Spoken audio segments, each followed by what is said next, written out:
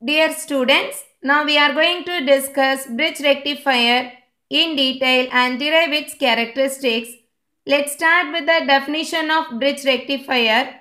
It is a full wave rectifier which is using 4 diodes to form a bridge circuit. These 4 diodes are mainly used to eliminate the use of center tapped transformer in full wave rectifier. That means in bridge rectifier, no center tapped transformer is used. It is a full wave rectifier.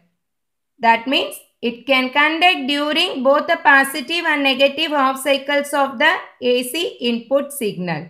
So we can get the full wave rectified output signal in this bridge rectifier. Do you all understand the concept? The next one is circuit diagram and waveforms. So this is the circuit diagram of bridge rectifier. Diodes D1, D2, D3 and D4 form a bridge circuit. This is a bridge circuit. The AC input signal is given to the primary winding of this transformer. Okay. Then the input AC signal applied to the diagonally opposite ends of this bridge circuit, and the load resistance RL is connected between the other two diagonal ends of this bridge circuit. Okay. So by this bridge circuit we can get the full wave rectified output signal, because during the positive input signal D1 and D3 are forward biased. Then we can get the output signal across this RL. During negative half cycle, here D2 and D4 both are forward biased. At that time we can get the output across this RL. Do you all understand this concept? So here it is the input AC signal. We can get the rectified output signal for the full cycles. Okay. That's what given here. The input AC signal is applied to the diagonally opposite ends of the bridge circuit. The load resistance is connected between the other two ends of the bridge circuit. Next, the operation of bridge rectifier. So first we can consider the positive half cycle of the AC input signal. So during the positive half cycle of the AC input signal, here in the secondary we can get the same polarities. At that time D1 and D3 are forward biased, and here D2 and D4 are reverse biased. Reverse bias means both are in off condition. Then there is a current flow through this D1 and D3 in the same direction. Then we can get the output across this load resistance. Do you all understand this one? So during the positive half cycle, D1 and D3 conduct the current, and both are connected in series with the load resistance. Then the load current flows through the RL. So next one is during negative half cycle, then the diodes D2 and D4 are forward biased. So if we are giving that negative half cycle, what will happen? Here the polarity is also changed. Here it is negative, here it is positive. Then D2 and D4 are forward biased. D1 and D3 are reverse biased. Then there is a current conduction through this D2 and D4.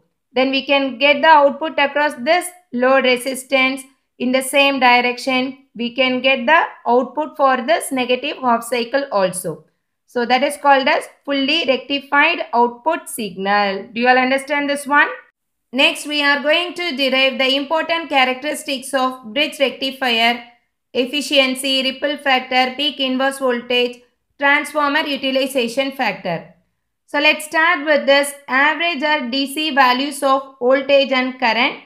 Here average is also known as DC value. Okay. So DC voltage can be obtained by taking the integration of output voltage with respect to omega t from the range 0 to pi, that is divided by the total time period. So here we can get the output signal like this. This is full wave rectified output signal. So one complete cycle is this one. The same signal is repeated again and again. So we can consider this part alone. So we can mention the output voltage is equal to what? Vm sin omega t, the range from 0 to pi. Here Vm is nothing but maximum voltage. Similarly, we can get the output current IO or IL, that is equal to Im sin omega t. So in this one we are going to substitute this V0 value as Vm sin omega t. The total time period is pi. That's why we are dividing this value by pi. Do you all understand this one? Then we can substitute that V naught value here. It is VDC. Okay. DC voltage is equal to 1 by pi. Integration from 0 to pi. V naught is replaced with Vm sin omega t d omega t. We can take this Vm from this integration since it is independent of omega t. Okay. Then Vm by pi, integration of sine is minus cos. Okay. So minus cos omega t, the range from 0 to pi. Then we can substitute that limits here. Vm by pi, upper limit is pi minus cos pi minus of minus cos 0. So cos pi value is what? Minus 1. Cos 0 value is plus 1. Okay. Then we can get minus into minus plus 1. Here it is minus into minus plus 1. That is 2. Okay. And the DC voltage is equal to what now? 2 Vm by pi. Similarly, we can get the DC current is equal to 2 Im by pi. So next one is RMS values of voltage and current. So RMS means what? Root mean square value. So here we have to take the root mean of that square of the output signal. That is square root of 1 by pi integration of V naught squared d omega t. So here V naught value is what? V naught is equal to Vm sin omega t. Correct? So we can substitute those value here. In the next step, we can take this Vm squared from this integration. Then we can write square root of Vm squared by pi integration of sin squared omega t d omega t. For further simplification, we can take this Vm squared out of the square root. Then it becomes Vm square root of 1 by pi integration of sin squared omega t. That is sin squared theta is equal to what? 1 minus cos 2 theta divided by 2. That is the formula. So we are going to replace the sin squared omega t as 1 minus cos 2 omega t by 2 d omega t. Okay, so this 2 is common one. We can take it outside. Then we can write Vm square root of 1 by 2 pi and then integrate this value 1 as omega t minus integration of cos is sin omega t. Correct? So cos 2 omega t means sin 2 omega t by 2. Here the limit is 0 to pi. So we have to substitute the upper limit first. So here omega t is replaced with that upper limit pi minus 0 minus of sin 2 omega t is pi. Okay, sin 2 pi by 2 minus of minus sin 0 by 2. So whatever it may be, here sin 2 pi is 0, sin 0 is also 0. Okay, then we can get the value 1 by 2 pi into pi. Then we can simplify this value. We can get the answer as Vrms is equal to Vm by square root 2. IRMS is equal to Im by square root 2. Do you all understand this concept? So these values are very important one to find out the efficiency and ripple factor. Okay. So next we are going to find out the efficiency. It is defined as the ratio of DC output power to AC input power. So first we are going to find out the DC output power, that is equal to VDC into IDC, that is also equal to VDC into IDC is replaced with the value VDC by RL, that is equal to VDC squared by RL. As we have already obtained the value of this VDC, we can substitute that value here. VDC is equal to 2 Vm by pi. Correct? Then we can get the DC output power is equal to 4 Vm squared by pi squared RL. Similarly, we can get AC input power is equal to Vrms into IRMS. Then IRMS is nothing but Vrms by RL. We can get Vrms squared by RL. Vrms value is what? Vm by square root 2. Okay, then we can get Vm squared by 2RL, that is the AC input power. Substitute both the values here in this efficiency formula. Then we can simplify all the terms here. We can get the value as here 2 goes to this numerator.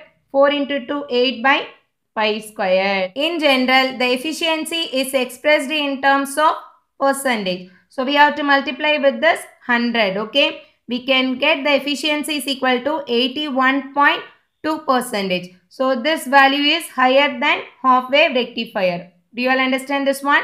So next we are going to find out the ripple factor. Ripple is an unwanted AC component present in the DC output. Ripple factor is defined as the ratio of RMS value of AC component to the DC component. So here it is represented as VRRMS. It is not that VRMS. Okay. So this is the AC content present in the output side. It is not purely AC input signal. Okay. So we can get this RMS value of AC component in the output as square root of VRMS squared minus VDC squared. Do you all understand this one? Divided by VDC. For further simplification, we can take this VDC outside from the square root. Then we can get VDC into square root of VRMS by VDC the whole square minus 1 divided by VDC. Then we can divide these two values. After that, we can substitute the VRMS value and VDC value in this expression. VRMS is Vm by square root 2. VDC is 2 Vm by pi. Then we can square both the terms and simplify it. We can simplify all the terms here. Here it is Vm squared. Okay. So here we can cancel this value and simplify this one. Okay. Then we can get square root of pi squared by 8 minus 1. That value is 0.482. So this is the ripple factor in bridge rectifier. So in terms of percentage, we can say 48.2% of AC component present in the DC output. This value is lower than the half wave rectifier. Okay. So next one is transformer utilization factor, simply denoted as TUF. So it can be defined as the ratio of DC power delivered to the load to AC rated power of the transformer secondary. So here we can simply substitute that AC power and DC power in this expression. Then we can get the answer as 0.812. In terms of percentage, 81.2. We can say 81.2% of transformer is effectively utilized in bridge rectifier. Hence, this bridge rectifier is widely used in real-time applications. Okay. So, the last one is peak inverse voltage. It is the maximum reverse voltage that a diode can withstand without destroying the junction. So, here the peak inverse voltage for this bridge rectifier is Vm. Okay. Next, advantages of bridge rectifier. In this bridge rectifier, no center tapped transformer is used. It has very high efficiency, that is 81.2%, and the peak inverse voltage is only the maximum voltage, that is Vm. Okay, in normal full wave rectifier with center tapped transformer, the peak inverse voltage is 2 Vm. Okay, so next one is high transformer utilization factor is possible with this bridge rectifier. That means 81.2% of transformer is utilized properly. It can be used for high voltage applications. Okay. So next, disadvantages. Here we are using 4 diodes. Okay. So that is the major disadvantage of this bridge rectifier, but it has maximum advantages. Okay. So next, applications of bridge rectifier. It is widely used in high voltage applications, power supply circuits, charger circuits, UPS, that is uninterrupted power supply circuits, inverters in home appliances to convert AC to DC, LED TV circuits, etc. Okay.